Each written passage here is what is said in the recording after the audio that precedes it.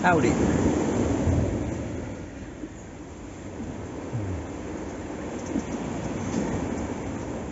I wanted to make a document because it's important to me to record some of these experiences I'm having. And now seems like a good time. The rainbow finished and everyone left except for me. And I couldn't just pick up and leave my little house. It's too comfortable. I think traveling for more than 6 years without having my own home base has given me a strong desire to have some kind of base. And right now this is it. I feel comfortable here. I have everything I need. And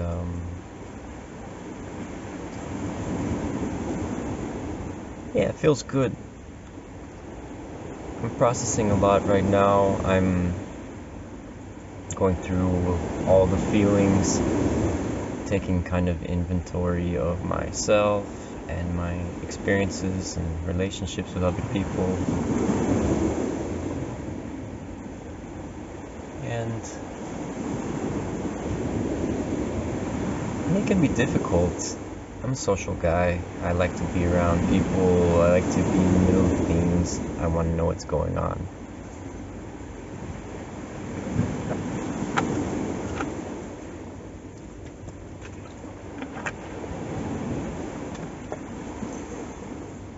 And here is not so easy for someone maybe who's not used to living like this. It can be really challenging.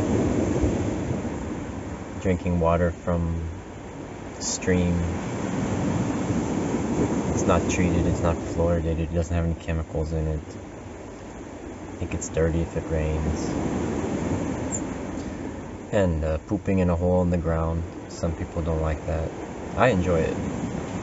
I think when I put my waste back into nature, where it can be composted and reused by the plants, that feels much better than to poop in drinking water and put a bunch of chemicals in it later to clean it. And cooking by the fire is more slow than with the conventional stove, but I really find it rewarding to make a small fire and generate a lot of heat from the dead wood that I find everywhere around here. And it's not even that cold, really. These days are about 25 degrees Celsius in the day and around 11 Celsius at night.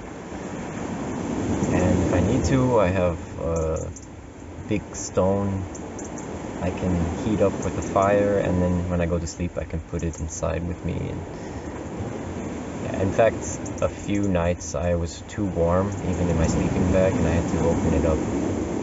And it's already November. So it's a beautiful place, and this remote quality is really charming to me.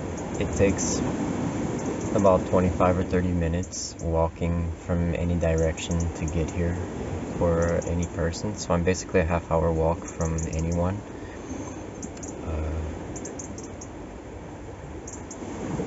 But you know, it's funny because now that everyone has left, I get more concerned about maybe someone coming, and what will I do, what will I say to some Albanian locals.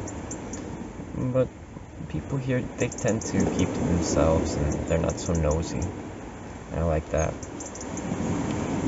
I see some fishermen coming by sometimes, or people picking the olives up in the terraces. So far no one's really come to bother me about what I'm doing here. And what am I doing here? I think I'm doing a kind of research. I mean, I'm doing research into a lot of things. I'm doing research into what are the basic things a person needs to survive. I'm doing research in living in nature, I'm doing research in squatting. I'm doing research in aloneness. Being in this environment has taught me to watch the stars and watch the moon and watch the sun, watch the waves, watch the wind, watch the animals, the insects, and to watch myself. I think I'm learning to be more observant in this situation, and also more appreciative of all of the connections that I've made with people. And when I'm feeling too much alone, I can go and find people somewhere to be around, or I can go on the internet and send some messages, talk to someone.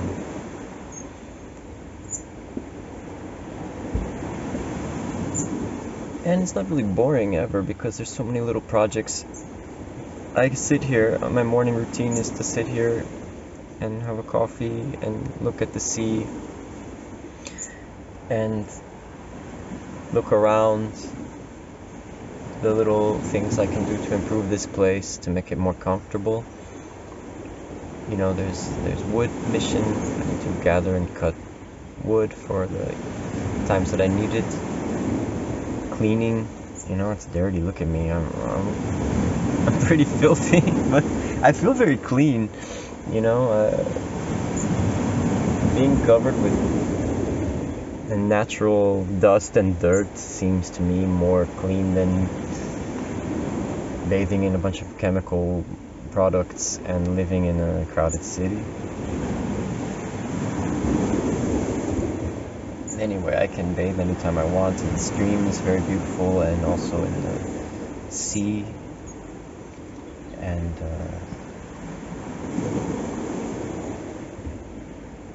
yeah, I don't really notice being dirty until I go in contact with society, and then suddenly I'm stinking, or I'm covered with soot and ashes and mud. And my feet, you know, my feet, I'm walking barefoot a lot, and I've got all these wounds. I got wounds on my body, these small wounds, but I don't feel like I need to go to any hospital about it. I feel healthy, I feel strong.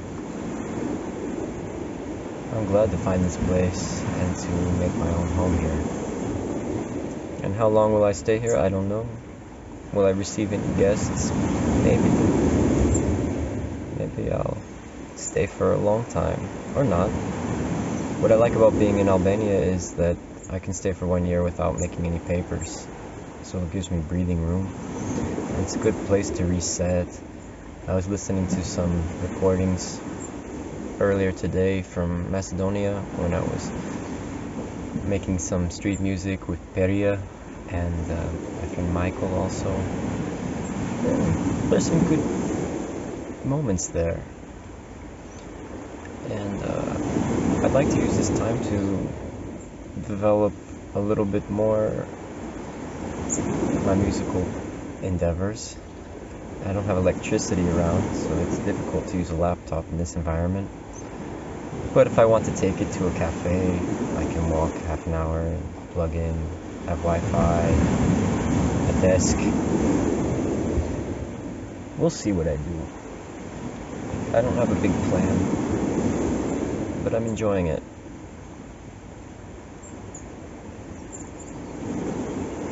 Yeah, and I miss my family a lot. I really do. And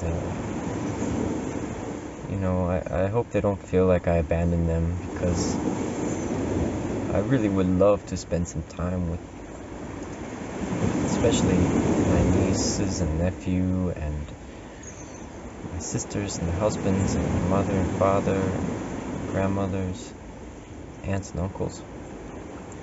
I haven't seen any of them for a very long time. But because of the way I'm traveling, the way I'm living, it's really difficult for me to imagine going back to USA and continuing like this, and I really like to live like this. And I think it's funny that I always thought I was born in the land of the free, but I found my real true freedom when I left there. Mainly the freedom of my mind, and also the freedom to live like this.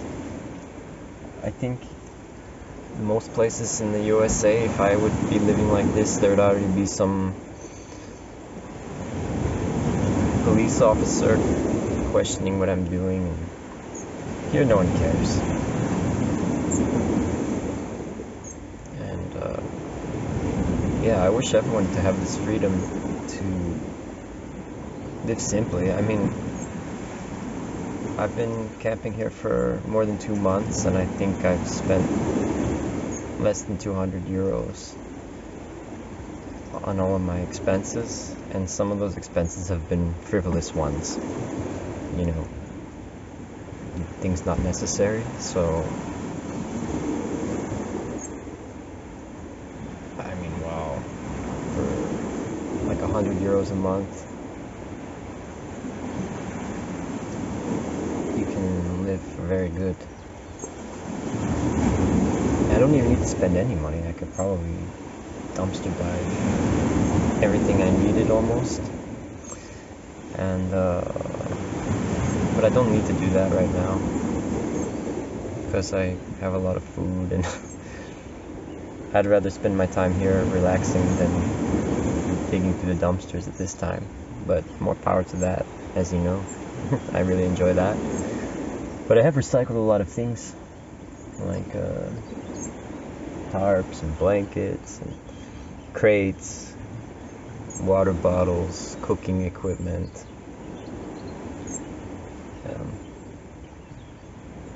It's a good simple life. I started reading Walden by Henry David Thoreau, and when you read that in school, they kind of don't really make it appealing. But now that I'm living in my own small place and reading Walden and all of his criticisms about the futility of all of these expenses to keep up with fashion, furniture, all these unnecessary things, I'm like right on page with him. And I think maybe instead of teaching Walden in school as a book, they could make a whole semester of living Walden. I think that would bring people to a more deep understanding of what Thoreau was talking about. But I also know that forcing anyone to do anything isn't cool, and that's why education has been something I stepped back from, at least conventional education. I think that a person can self-educate, and they can listen inside and find out the things they need to do. Like right now I'm learning a lot about how to make a shelter safe from rainstorms and heavy winds. I wouldn't really care about that information if it wasn't necessary for my survival. And survival is a real driver of creativity and innovation and evolution. So being in this kind of survival state has been beneficial to developing my creativity as a living being.